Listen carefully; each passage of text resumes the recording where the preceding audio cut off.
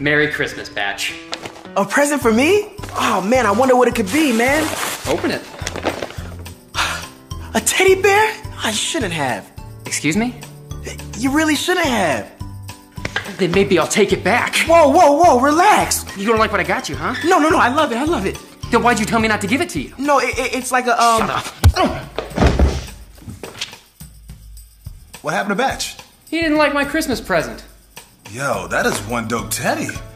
I mean, who wouldn't want this? I know, right? I would take this thing everywhere. The club, a chick's place. It sounds like you'd take pretty good care of this teddy. True. I want you to keep it.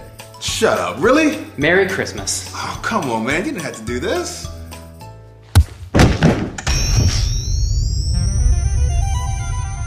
Julian. Hello? I am your conscience, Julian. Then why do you have a crazy British accent? Because I am smarter than you are. Seems reasonable. I'm here to tell you to stop headbutting your friends. But they started it. They were rejecting all my presents. Are you this much of an ignoramus? When somebody tells you you shouldn't have, it means you've done something good. Of course.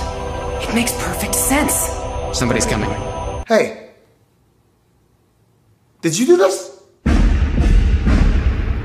Yeah. well, you shouldn't have. High five.